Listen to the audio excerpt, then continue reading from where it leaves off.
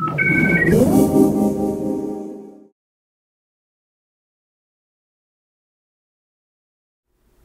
this is Mr. Pence from TapCritic.com, and today we're going to be taking a look at G-Map U.S. version 1.3 from X-Road. We are huge fans of G-Map here at TapCritic, and we've been following this application ever since it was introduced on the iTunes App Store. And last month we did a review of version 1.2 of G-Map, and we absolutely fell in love with it. But about a day later, G-Map just disappeared off the iTunes App Store for about a week. And in talking with the developer X-Road, this was done in order to comply with Apple's terms and conditions of GPS navigational applications. And X-Road and Apple got together, worked it all out, and here we are. We have version 1.3, and it is incredible. 1.3 has added features that both TapCritic and users across the nation were really requesting. And it's so awesome to have a developer like X-Road that listens to their end user and will take their suggestions and put it in future versions of software. So before I get to showing you some of the features of 1.3, what I would like to do is just show you how G-Map works. Here's the map layout. It's the heart and soul of any GPS, and it looks like any GPS because it is a GPS. This is the 3D view. You click this icon over here and you've got a heading up view. Click it again, you've got a north up view. And in any one of these modes you can zoom in and zoom out. Pretty standard stuff, pretty awesome. My favorite view is the 3D view here. One feature that they added from 1.2 to 1.3 is the bigger position dot. It's bigger, they've enlarged it, which is sort of nice. It's easier to find now. So let's look at a couple of things. 1.3, you know, one of the things that we really wanted and users everywhere wanted was in 1.2 you could set a route from point A to point B, but there was never any kind of audible alert to give you kind of indication when you needed to turn or if you needed to merge or do anything. And we know there's a lot of limitations under Apple's terms and conditions. And we know that's all going to change when OS 3.0 comes out. But in the meantime, it was still nice to have something. And with 1.3, G-Map has added that. And let's show you, I'm going to show you how it works here. So the first thing we're going to do is we're going to go to a point of interest. And why don't we go shopping and see if Target has any Acers on sale here. So we're going to hit Target. There it is. Pretty cool feature is you have a phone indicator in the bottom right. If you wanted to call the store before you went there, you could hit that and hit call. I'm not going to hit it though because it goes right to the phone. But it's an awesome feature nevertheless. We're going to go ahead and hit go. It's calculating our route, and there it is. It's already got our route into place. Let's go back to route here and simulate this route. And there we go. We're going to do a route preview. But before I hit the route preview, another added feature in 1.3 is you can go right here to your route options within your route. It's pretty nice. A short, fast, you've got your AI route, your scenic route, your traffic pattern.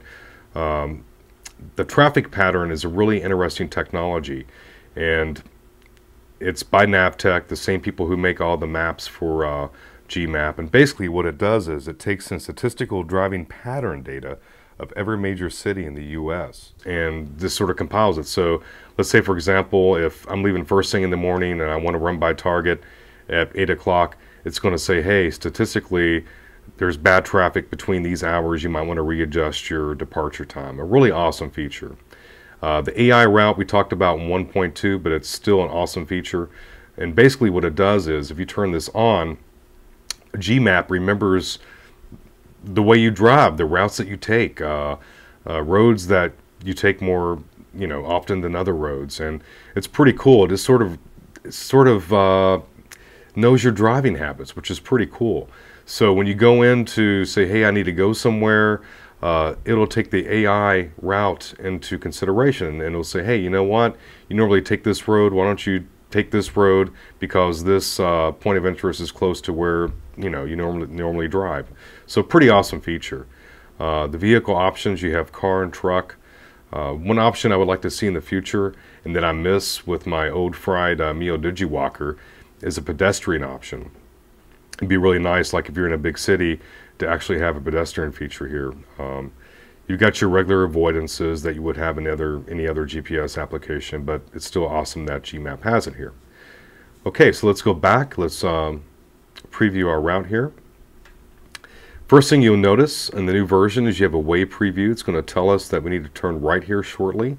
We got a progress indicator getting ready to tell us to turn. And guess what? You're going to hear it here. Coming up. Boom. Audible tone. So you can now drive with G-Map without looking at the device the whole time. You've got a progress indicator up here, which tells you right before you need to do something. It's coming here. You'll hear the audible tone. You look down and you know where to turn. It's pretty cool.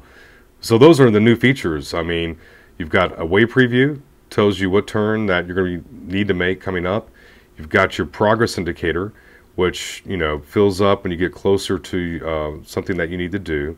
And another feature of 1.3 is the total time and miles remaining indicator. Pretty cool. Right now we're 6.8 miles and 10 minutes. So pretty awesome features. And once again with G-Map, at any point in time you can change your views. You can zoom in or zoom out, whatever you want. 3D view is my favorite. And it's nice to have the tweakability and all these options. But the audible tone was something that we really complained about in 1.2. You know, we love G-Map, and it was like, hey, just give us something to know when we need to turn, and the folks at X-Road have done it, and kudos to them for doing that. So let's cancel this route, and we're going to go back to the menu here, and let's go to our route options. We were already there. I'm sorry about that. Let's go to our route here. And this is the feature I was telling you about earlier that works in conjunction with traffic pattern, and that's the optimal departure time. And that's, once again, it's a pretty kick-butt app, you know, feature to have in a GPS application. Pretty awesome. Since YouTube has a 10-minute limit, this concludes part 1 of the G-Map U.S. 1.3 review. In part 2, we're going to look at the real 3D view, which is really awesome, and some other features of G-Map, and sort of our thoughts on G-Map 1.3 and some things they're going to have in the future. So stay tuned.